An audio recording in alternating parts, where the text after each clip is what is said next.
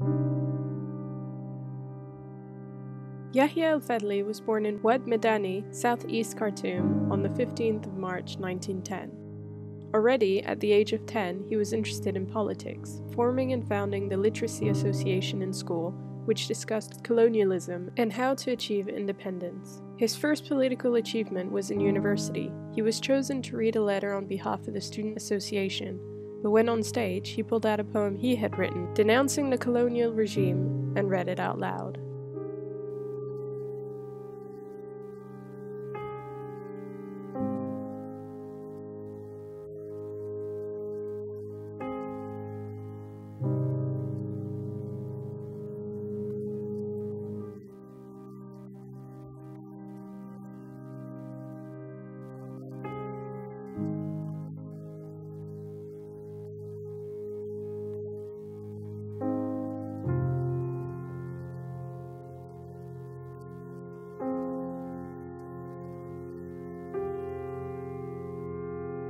Yahya al-Fadli was nicknamed the Dynamo, which was due to his energetic and strong political initiatives and decision-making. He was also known for his generous financial participation, selling more than 40 properties, shops, and houses that he had inherited from his father to finance the national cause.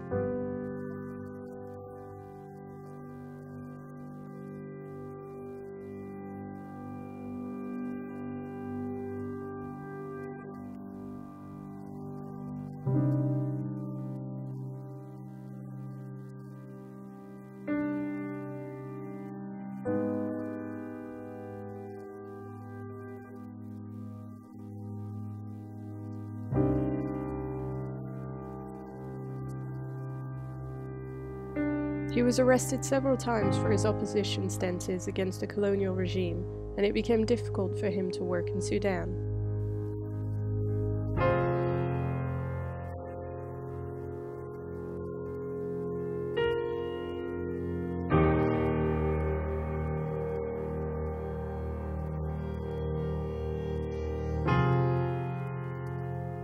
In 1969, he was put under house arrest by the new military regime and died 4 years later in July 1973.